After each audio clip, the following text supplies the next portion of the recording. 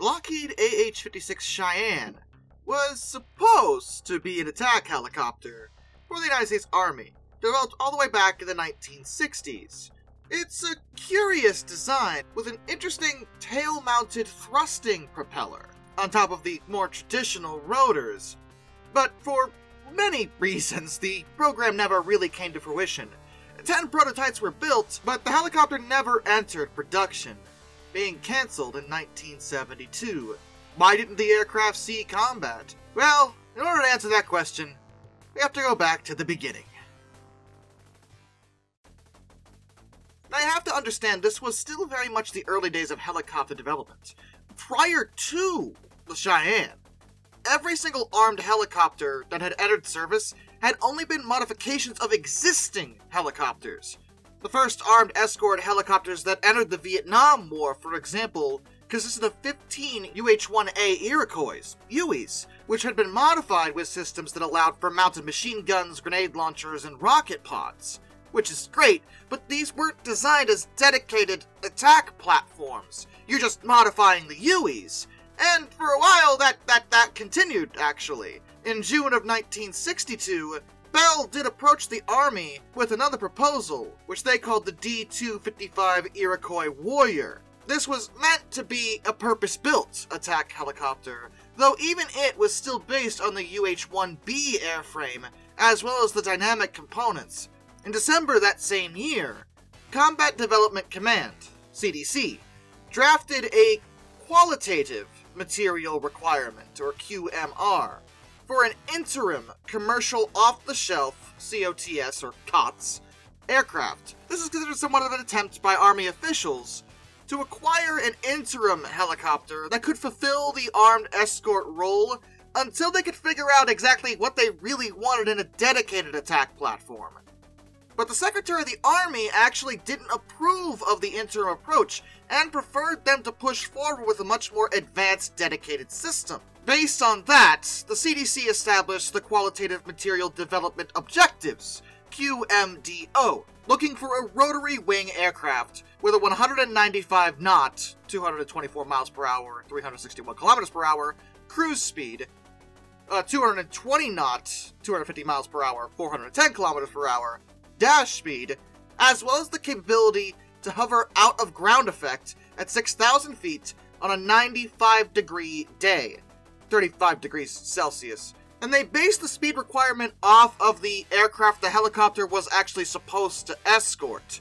This was conditionally approved, pending review, and the Army was directed to determine whether or not any other helicopter could offer an improvement over the current performance of the UH-1Bs. So Army Material Command, AMC, conducted their own study to determine even if the development objectives were feasible at the time. They recommended that the competition be narrowed to only compound helicopters, as they felt that that was the only helicopter configuration available at that time that could even meet the requirements at all.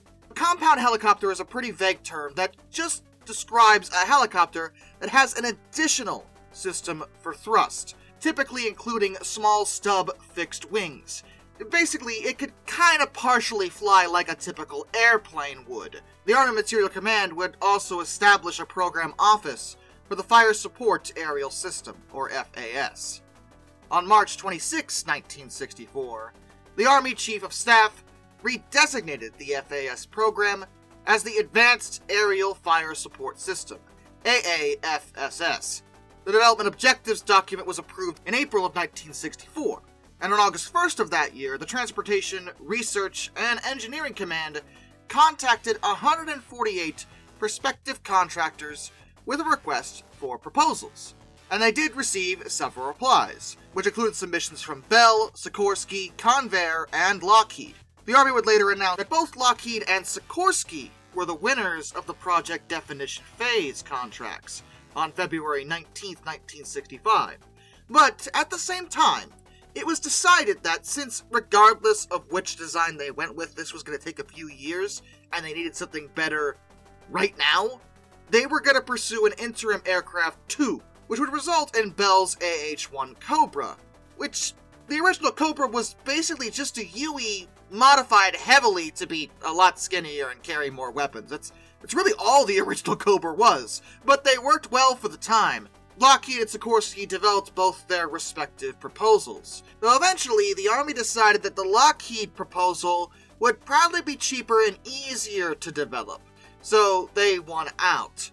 On March 23, 1966, Lockheed received an engineering and development contract for 10 prototypes, designated the aircraft Ah-56A. The deadline for operating capability was planned for 1972, and they had a pretty optimistic target of late 1970 for the aircrafts to really be ready. Construction began almost immediately, and on May 3, 1967, Lockheed held a rollout ceremony for the first Ah-56A.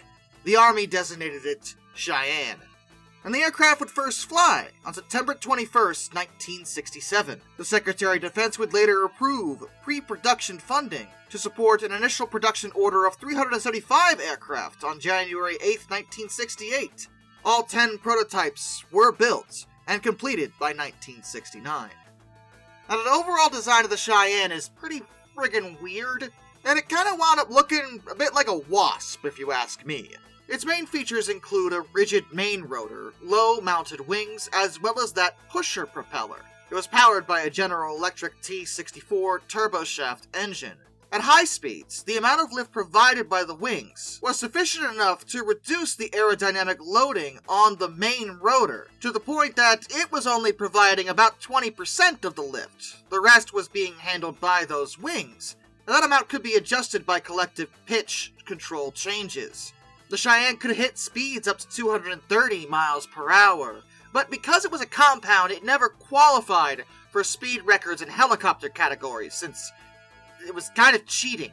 Similar to the vast majority of modern attack helicopter platforms, the Cheyenne had a two-seat tandem cockpit, featuring an advanced navigation and fire control suite. The pilot sat in the rear and the gunner in the front. And a weird thing about the Cheyenne's gunner spot is that the whole thing actually rotated to keep the gunner facing the same direction as the turret. Most attack helicopters don't do that, but the Cheyenne did. Flight testing began in September of 1967, but rotor instability at low altitude and ground effect was noticed immediately. Adjustments were made to compensate for this, and a 13-minute demonstration for the public was held by the Army and Lockheed on December 12, 1967. The Cheyenne was able to demonstrate some of her impressive capabilities, such as the fact that she could slow down or accelerate without pitching the nose up or down at all, because of the pusher propeller. She could also pitch the nose down or up when she was just hovering without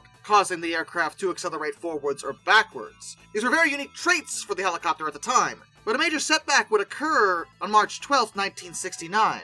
When the rotor of prototype number 3 wound up striking the fuselage and caused the aircraft to crash and kill the pilot, David A. Beale.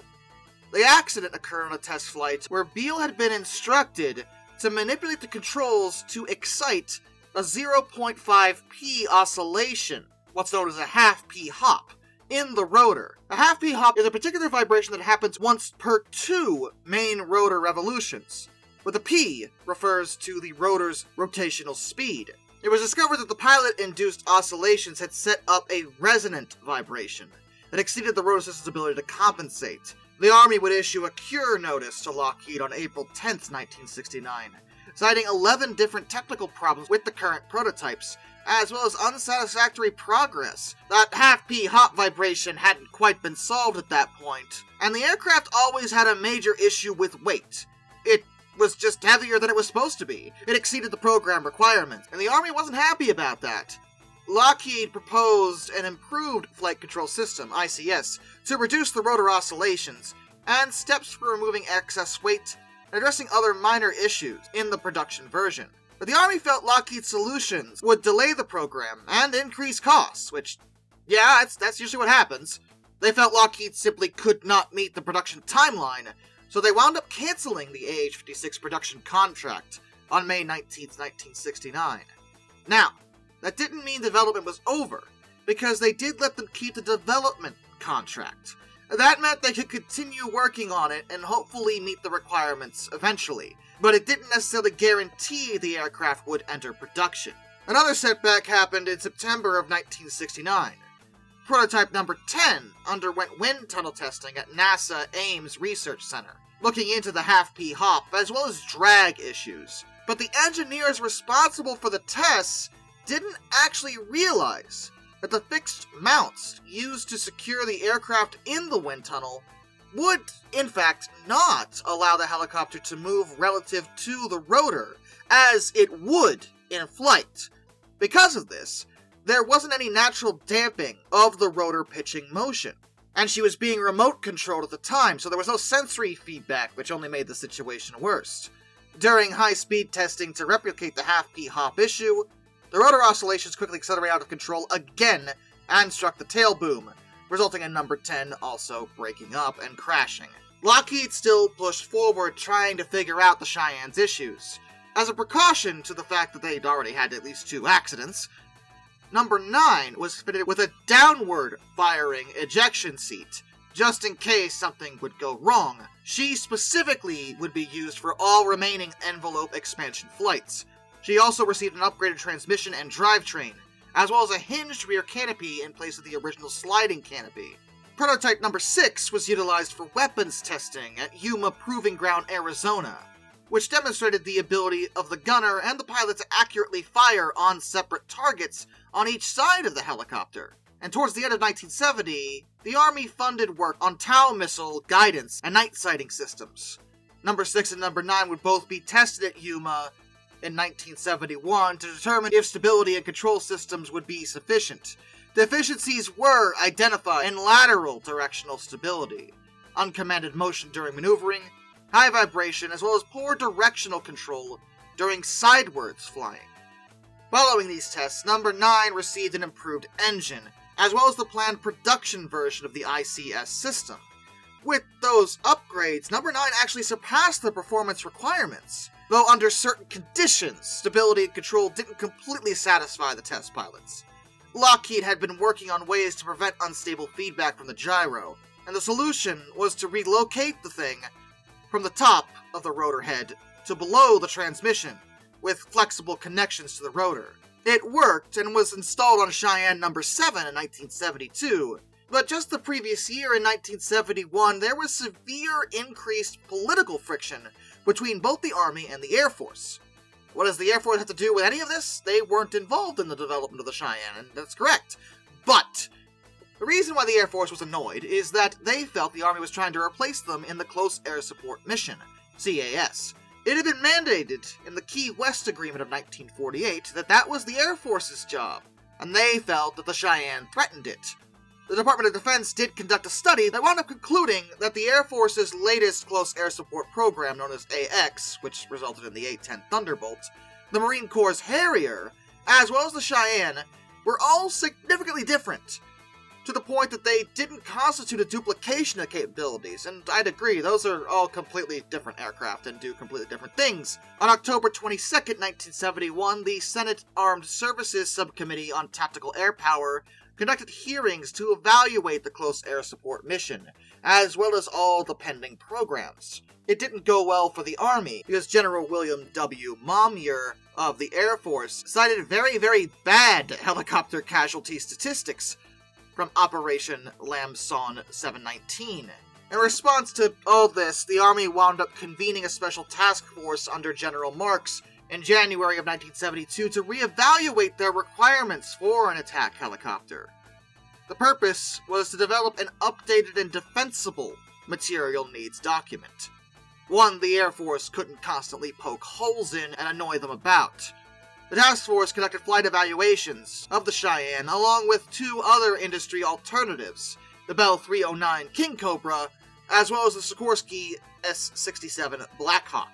Tests showed that both Bell and Sikorsky's helicopters couldn't actually fulfill the Army's requirements. Another incident with the Cheyenne that was just nothing but bad luck, but made them look bad, was a weapons demonstration that happened for the Senate Armed Services Committee in early 1972.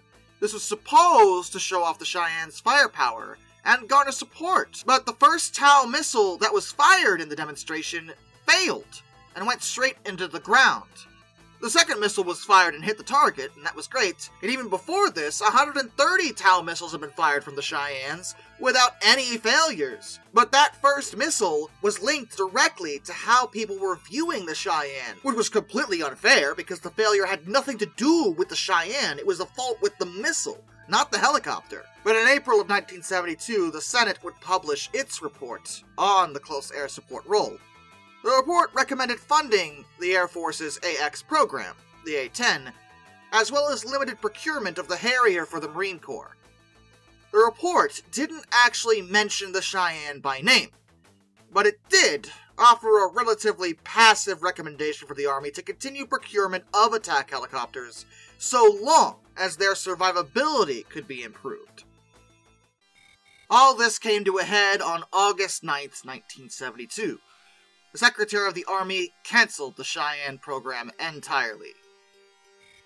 They cited the helicopter's large size and inadequate night all-weather capability. The Cheyenne had also been developed with analog and mechanical weapons systems, and when they had been built, those were fine, but new digital systems were coming into the fold that were much more accurate, faster, and lighter. The unit costs per Cheyenne had also increased, and if they continued to develop it, incorporating newer avionics, that would probably go up even more. On August 17, 1972, the Army would initiate a new Advanced Attack Helicopter program, called just that, Advanced Attack Helicopter, AAH. This would eventually lead to the AH-64 Apaches, which still serve today in upgraded form. They did wind up getting a very successful attack helicopter, but the Cheyenne never had a chance. And even after the cancellation, the Army did conduct an evaluation of Cheyenne No. 7, which had been equipped with a newer AMCS flight control system. The testing showed that the AMCS removed most of the remaining control issues. It improved stability, improved the handling, and decreased the pilot's overall workload. Cheyenne No. 7 was able to reach a speed of 247 miles per hour in level flight, and in a dive achieved an astonishing 282 miles per hour. This didn't cause the Army to reevaluate their position, though. Prototype No. 7 was the last Cheyenne to take to the skies, and the cancellation was very damaging for Lockheed's prospects. They had been counting on the Cheyenne so they could establish themselves in the helicopter market, and that simply didn't happen. Fortunately, though, 4 of the 10 prototypes did wind up surviving into preservation. No. 2 is on display at Fort Johnson, Louisiana. No. 5 is stored at the Army Aviation Museum at Fort Novosel, Alabama. No. 6 is on display at Fort Campbell, Kentucky. And No. 7 is on display also at Fort Novosel. Many still think that the Army shouldn't have given up on the Cheyenne, and it's hard to judge. There were plenty of reasons against it, but there are plenty of reasons to argue for it. I guess it depends on how you view things. Do you think the Army should have continued spending money on the project? It might have turned out something pretty incredible, sure. But we also wound up with the Apache. And the Apache is also really good, so I mean, what do you want? And with that, a special thank you goes to all my underwater train finders, SomeDude267, Orange Glass, Benjamin Owens, Anzac A1, Arthur Roy, Jack Carson's Pro Videos, Lord R444, Iser1405, Charles Kwiatkowski, Matt Weaver, Tom Redlion, NS Productions 8104, Wheeljack 8401, Rescues Greyhounds, Dub Baxter, Caleb Crosswhite, Andrew Bowen, Josh Johnson, Caleb Brainwaters, Prez Drenton, Master of None, Travis Zielinski, Jared Brussel, JBL Explorers, Tommy Rossini, Ben Nicola, Panzer Kitson 131-232, Mark Holding, G Wiz, Mr. Terevel, Hayden DeGrow, Metal for Life Guy, No, Kurt Forkham, Ohio Trucker 1, Mitchell Cole, Mr. Sleepy, Dr. Racer 78, AET Museum, Railroad Preserver 2000, Williard Conklin, Windy City Rails, DM Tribal Typhoon, Harry, Western Colorado History, Ryan Wehofer, Drew Debris, George Kenny, Murder Drone Stall, Kevin Wood, Liam Wright, Morris Hillman Productions, NJ 1969, Hendrick Motorsports Fan 5, Hannah Bird, and of course, my dad. Till next time, this is Darkness, and I bid you all a fun farewell.